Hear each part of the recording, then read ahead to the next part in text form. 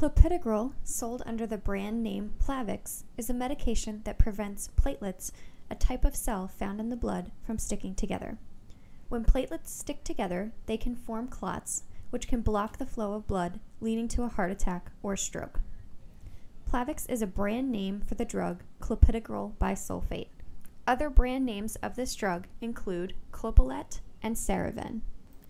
Plavix may be prescribed for any of the following reasons: to prevent strokes and heart attacks in people at increased risk due to hardening of the arteries, also called atherosclerosis, narrowing of arteries outside the heart, such as arteries in the pelvis and legs, also called peripheral artery disease, sudden reduced blood flow to the heart, also called acute coronary syndrome, or a recent heart attack or stroke.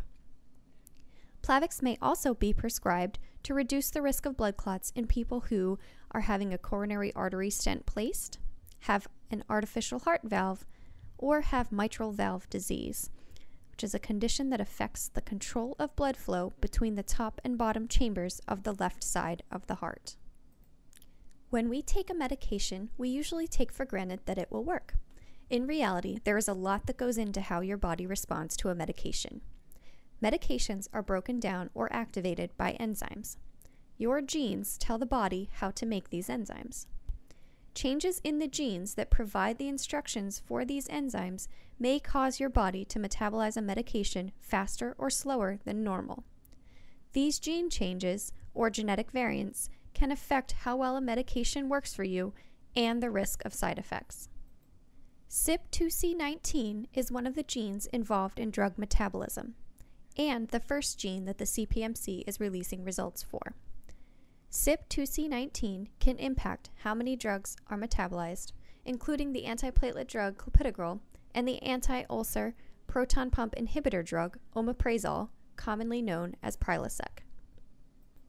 Each gene associated with drug metabolism, including CYP2C19, is expected to have multiple sites of variation.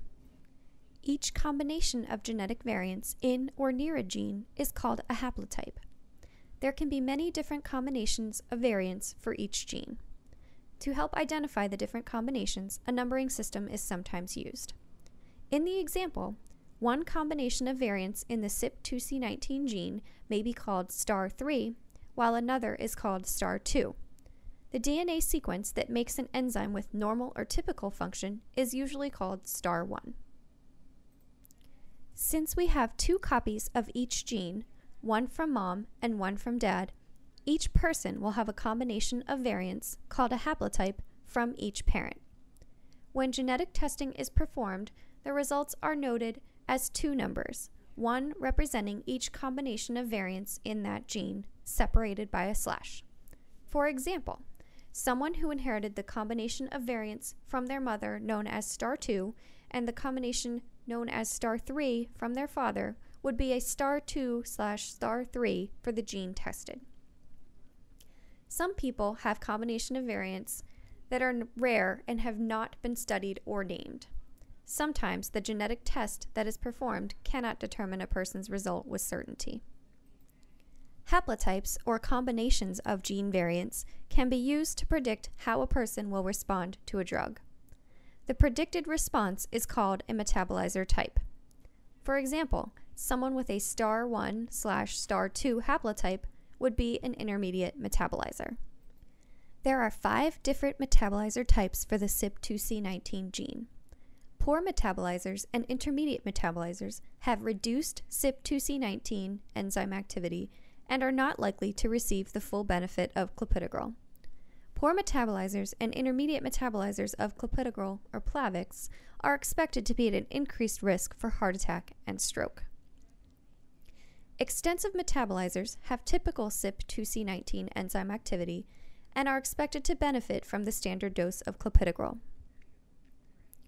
Ultra-rapid metabolizers have increased CYP2C19 enzyme activity and are expected to process Clopidogrel more quickly.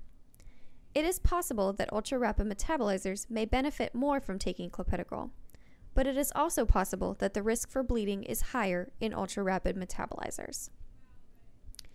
In some cases, The expected response to clopidogrel is not known and cannot be predicted because no patients with that particular combination of genetic variants have been studied to know how they would respond to the drug. In some cases, genetic testing provides enough information to determine the general response category, such as suspected reduced activity or suspected increased or typical activity, but the specific metabolizer type cannot be predicted. In other rare cases, the CPMC will not be able to predict a response due to a technical limitation in the testing process. The frequency of each metabolizer group can be different in each racial or ethnic group.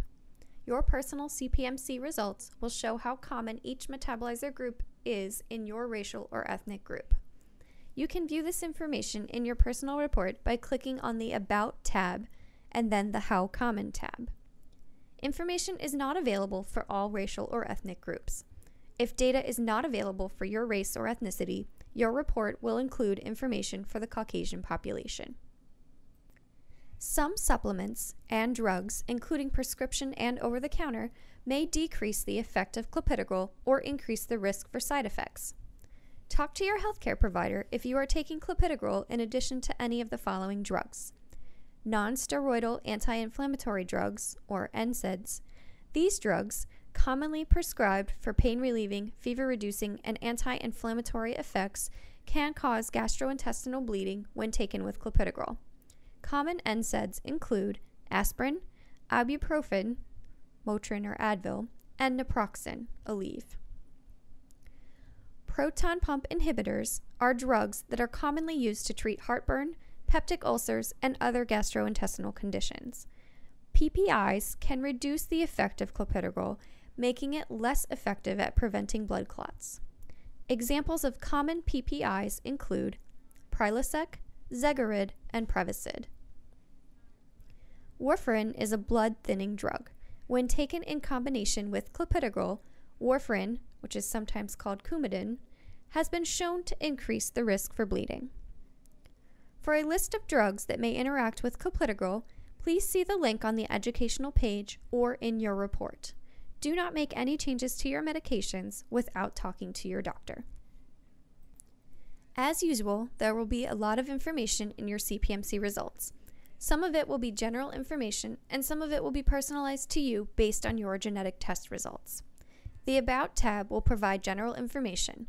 The Results tab will contain your personalized result, what we found in your DNA, and an interpretation, which is how your results can impact your response to the drug clopidogrel.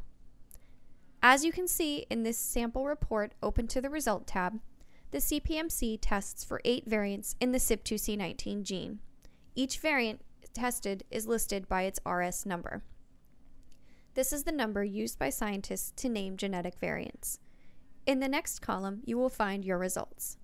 Because we have 2 copies of every gene, one from mom and one from dad, everyone tested will have 2 results, represented by letters, for example, C, T, for each variant tested. In the last column, we display the reference value. The reference value shows the result for someone who is expected to have a normal or typical response to clopidogrel. Since it is your personal combination of variants that is important for interpreting your results, you will be provided with the common name for your combination of results. For example, in the sample report, the combination of variants in the CYP2C19 gene are also referred to as CYP2C19*1/*17. People who have a CYP2C19*1/*17 result are ultra-rapid metabolizers. Information on what it means to be an ultra-rapid metabolizer can be found on the tab labeled Your Result Interpretation. Your result interpretation will give you information about how your personal result will impact how your body metabolizes clopidogrel. For example, if you are an ultra-rapid metabolizer, your result interpretation would indicate that you may process clopidogrel more quickly than people with other variants, and that some studies suggest that ultra-rapid metabolizers may have an increased benefit from clopidogrel, while other studies suggest an increased risk for bleeding. For some results, we will not be able to provide an interpretation.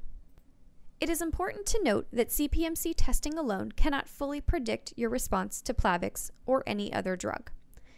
Other factors like body weight, other health conditions, and other medications may also influence the way a person will respond to Plavix and other drugs. It is possible that you may have other genetic variants that occur in the CYP2C19 gene that are not tested by the CPMC.